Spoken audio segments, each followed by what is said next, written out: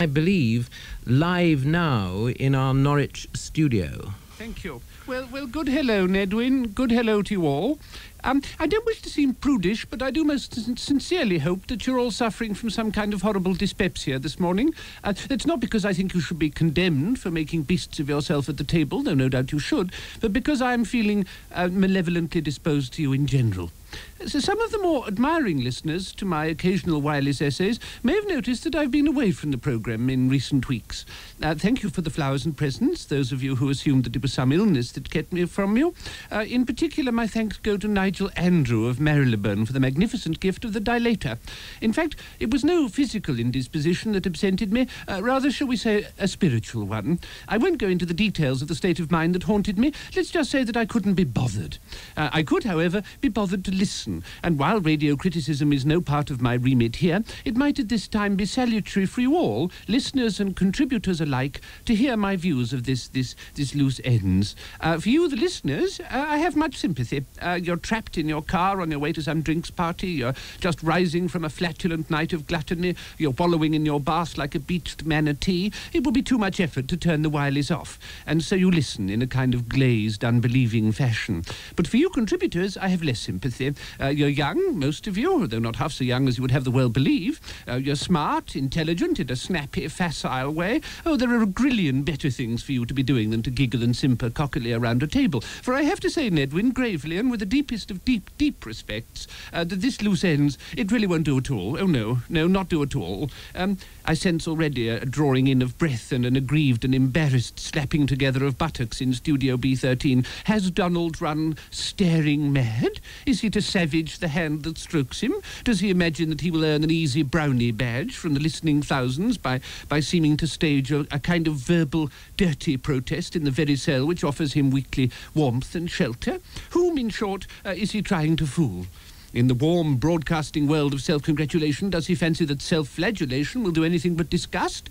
Well, I must confess that it is the narrowest of tightropes I'm treading here, but I believe it's time, as the year ends, for us all to take stock and wonder at what we have given the world this last 12-month. Like Piers, the honest ploughman, we must surely contrive to do well, do best.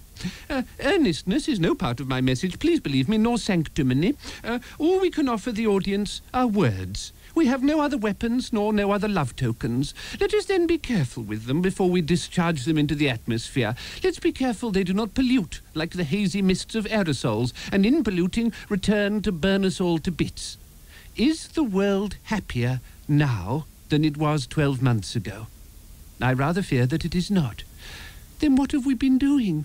What have we been doing? My Christmas message then is simply this. I'm sorry, so dreadfully sorry. I do hope that your messages, speakers and listeners all, are the same. Oh dear, so uncheery. I cannot leave you like that. How dare I? So let me say this to happy you up. I have a boil on my bottom. It means I have to sit on a toroid cushion, a kind of kapok-filled donut. My buttock masseur, you remember him, he's the one who leaves no stern untoned. He tells me that I've been eating too much chocolate. Well, perhaps if I sit on a bowl of sugar, I will develop toothache. Strange, isn't it? England is full of people who drink incessantly, eat like pigs, and walk about with bottoms as healthy as hay. If you have been, do something about it. Would you, Stephen, would you help Dr. Trefusis out of the studio? Just pop the coat and the wrap around him, and then I'd like to have a word with you. Yes, I'll do that. He's already fallen asleep, actually. He always falls asleep straight after delivering his messages. So can the old fool not hear at all? No, he's quite out to the world, I'm afraid. Right. Are you giving him a crust over the festive? Yes, well, a crusty port. That's what he likes. A little port with a little bee's wing. We heard earlier in the programme that that you're up there really mainly to comfort a lot of bereaved Norfolk turkeys. Is this true? That's right. I'm striding Bernard Matthews' honest acres and trying to set free as many as I can. A free turkey is not a happy turkey, with great respect to Mr. Echevit in Ankara. They're fine, actually. They're very happy in their little broiler houses. It's been very, very charming of you to drive through the wastes of Norfolk, Stephen. Oh, it's been entirely your pleasure, I promise you. Au revoir, and au revoir to the old boy. Goodbye, my dears. Bye-bye. I love you all.